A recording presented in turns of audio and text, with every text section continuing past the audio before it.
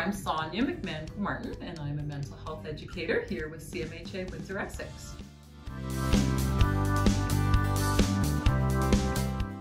So the bereavement education, we offer 3 different seminars in order to be able to provide normalization, support. We all experience loss, so how can we most effectively take care of ourselves and work through that? Really what we strive to do is that acknowledgement, as I mentioned, that none of us are immune to having difficulties. Perhaps things get out of balance. It can even lead to depression.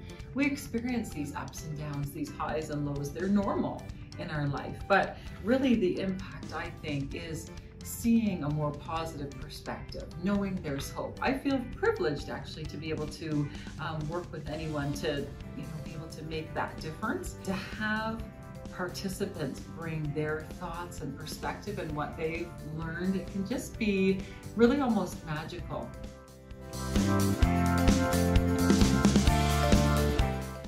It's been really great, and I hope helpful for you to attend the sessions. And remember, with Living Life to the Full, we talked about the confidence level and continuing to instill that within you, as well the community resource brochure that we have. You know that we've also talked a lot about what's available in the community.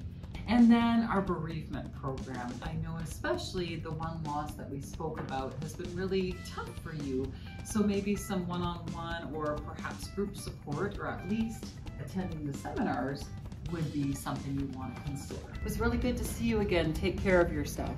Bye for now.